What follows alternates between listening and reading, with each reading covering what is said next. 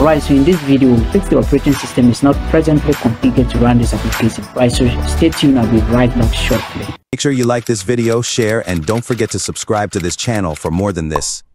Stay blessed. Alright, so let's begin. So you might be having this configuration error in many softwares, especially the Microsoft Office products, so MS Excel, MS Word, and PowerPoint. Okay, so to fix this, let's simply come to your start menu and search for control panel, then click on it as it pops up.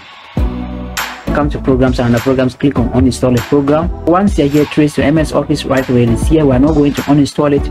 Right click on it and click on change. Alright, so this will give you two options. The first one is quick repair. This one doesn't need internet connection. Alright, so the second one is online repair. So after the quick repair doesn't fix your issue, you can go ahead and select the online repair, and this one takes longer time and needs internet connection to download the missing files and restore them and then get back your MS Word working for you. Okay, alright, so the first attempt is to go for the quick repair. Okay, I haven't selected that one, so go ahead and click on repair. Alright, so confirm it.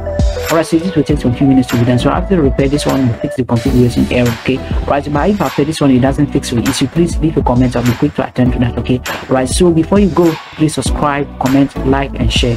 So thanks very much. You can call me Pau-TECtips. Take good care of yourself, and I'm signing out. Goodbye.